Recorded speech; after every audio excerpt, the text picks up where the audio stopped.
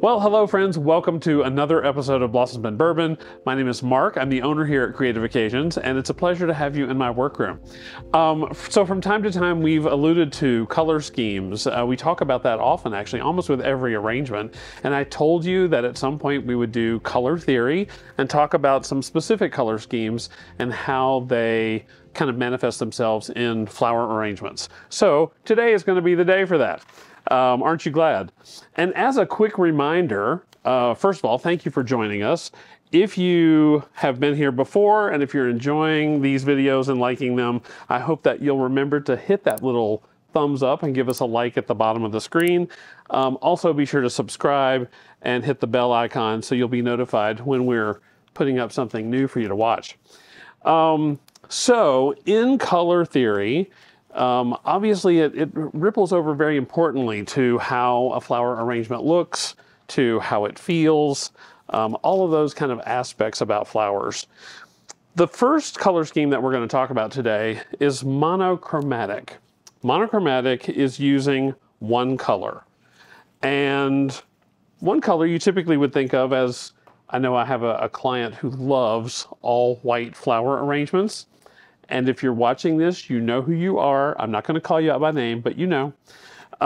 We've finally gotten her over to the dark side a little bit so that she will order flower arrangements with some color in them. But she does love her all white arrangements. And I got to admit that they really are beautiful. And when I think monochromatic, that's often what I think is one thing like white. But the arrangement that I'm working on right now is also monochromatic, because this is all going to be shades and tones of pink, okay? Now, if you think about how colors are made, you take one of the primary colors, and in this case, red, because red is the foundation for pink, and then you add white and black to the red to get shades and tones of that color. So, in the truest sense of the word, we are doing monochromatic because this is only one color, but it is going to be shades and tones of that color. I find that really interesting. It's something that, I don't know, sometimes more people who are more newer to the flower world and to doing flowers find that a little more challenging, I think, to do those kind of arrangements. Another element about this that makes these arrangements more interesting and visually appealing is the textures of the flowers that we're using. That also is going to help with that interplay of the color or lack thereof. All right. So I'm just using some pretty garden things that we had. The peonies are local peonies, which are really just about gone for right now. In fact, we had to kind of struggle to make these work for today. Some snapdragons. I think these are probably Canadian snapdragons that came into us. Some Gerbers. I am also using that clear footed pedestal bowl that I've used before, which I absolutely loved. And the pillow from Holly Chapel. I am including at the bottom in the description of these videos a link to Amazon for some of these products. If you guys are interested, I do get a small commission if you make a purchase, but if you're interested in following and using some of the same materials that or items that we're using, they're going to be available to you. So you'll just have to check that out. All right. A little texture from Hypericum. Also a little bit of a blush pink to the Hypericum too. You'll notice that it's just barely blush on the end, which is just so beautiful. It's really a great color. Laura, great job Laura, was helping me out today getting ready for us to film these tonight. And so she's helped me prepare a couple of other color schemes that we're going to show you. I am kind of tucking this brighter pink down in because I want to keep the values of the pink a little bit lighter, but I think that the darker pinks, that richer, more hot pink, really does give it some depth. So I think having it low in the arrangement is a really good thing. I do love working with these pillows. You see I'm having to work to make sure that that stem placement is in there. But look at that. That guy is not going anywhere. I mean, that is just really beautiful. I'm a huge fan. I've become a fan the more I've worked with them. So let me know in your comments, is there a color scheme that you like working with? A color scheme that inspires you? One that really does kind of make your heart sing, as it were, when you're working with flowers? Or do you just like them all? Tell me that. I'd love to know.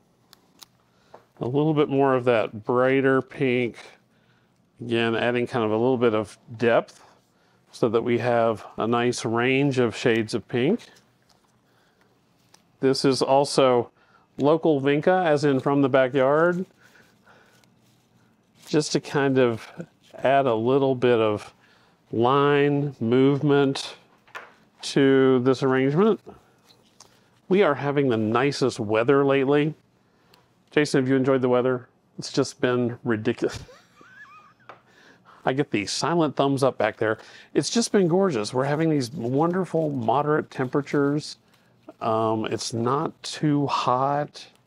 It's just really beautiful, which I think has really helped with the flower seasons, you know?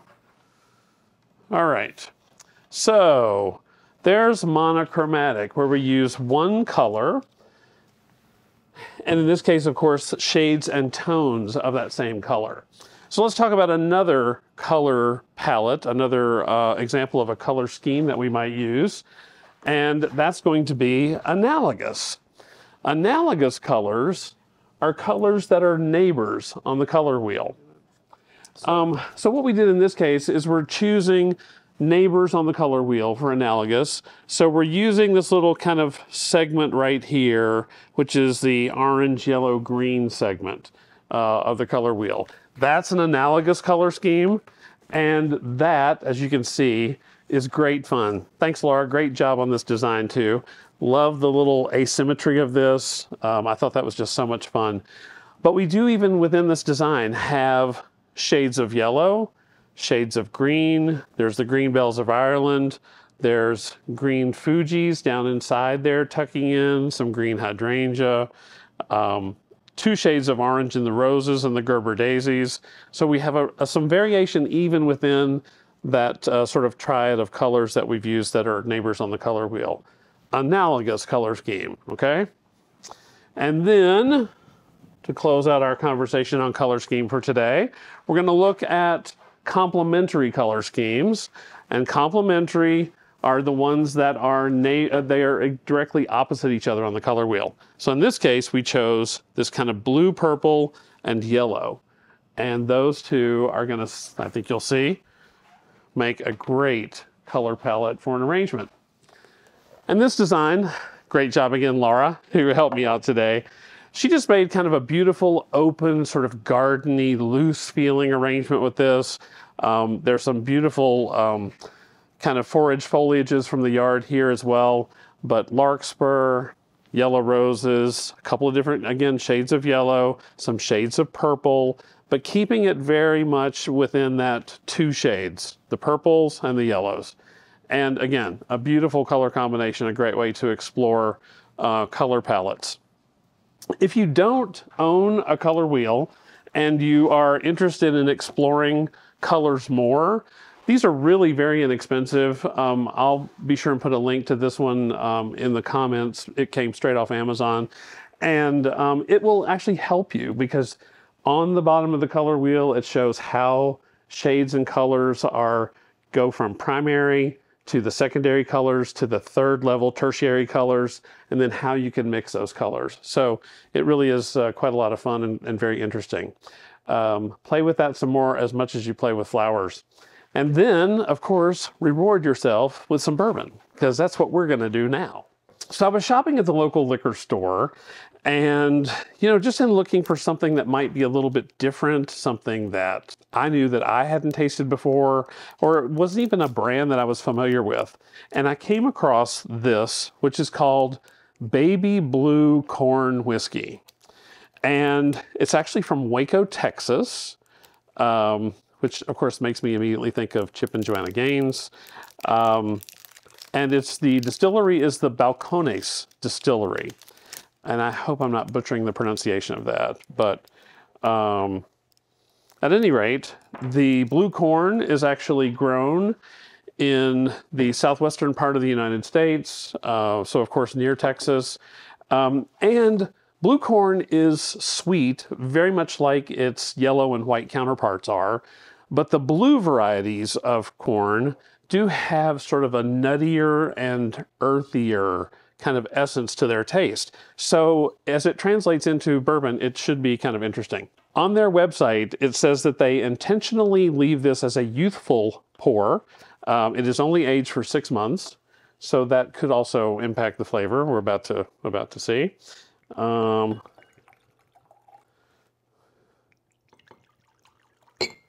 mean, in the bottle, the color's good. It's a little more golden, not quite as dark as what I typically like. Jason, for you, sir. So yeah, you can see that that's not quite as dark as what my typical preference is. It's a little more yellow. That is interesting. It's a little, obviously some vanilla. It's almost like butter. A little maybe cinnamon, like baking spices, that kind of thing that we sometimes get on the nose.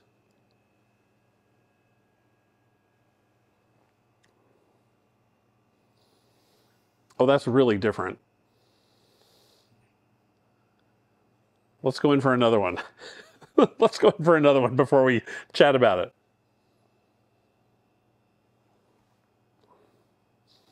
So, kind of sweet, definitely the sweet from the corn, kind of like brown sugar maybe, some fruit notes. There's a tiny little bit of heat. It's not crazy hot like sometimes with the rye products that we've tasted, but just a little bit of heat, which is kind of nice.